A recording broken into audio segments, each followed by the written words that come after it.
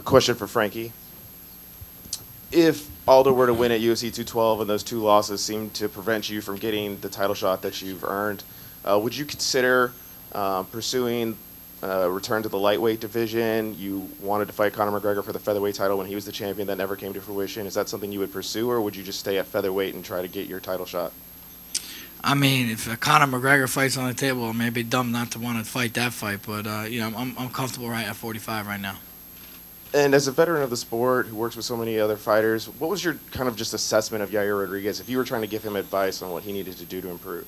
Yeah, I mean, I just think he's got to get his game more complete. He's got tons of skills in his stand-up game, and his jiu-jitsu's not bad. I mean, went for a knee bar on me too. I think just kind of the middle games, some little adjustments, and I'm sure he'll be there.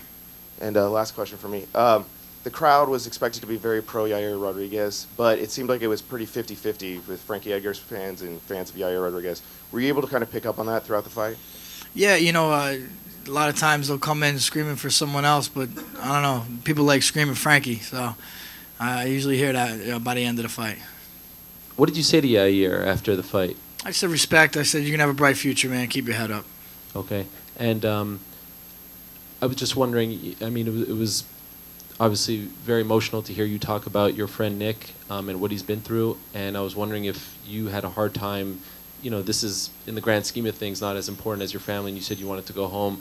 Was it hard for you to kind of compartmentalize what was going on and sort of, not get too emotional as you were entering this fight after hearing about something like that?